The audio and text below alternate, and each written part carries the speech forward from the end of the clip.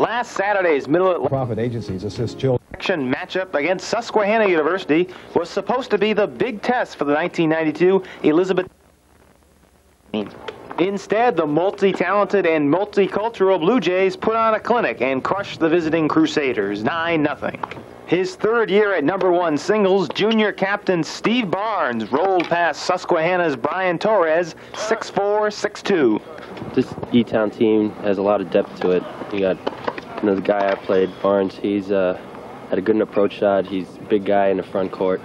So when he came to the net, that was kind of tough to get it over him or around him.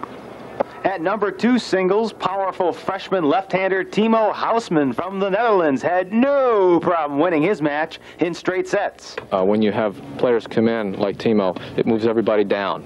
It takes a #2 player. Now he's playing #3. It takes a #5 player, moves him down to 6. It just makes the depth the important factor.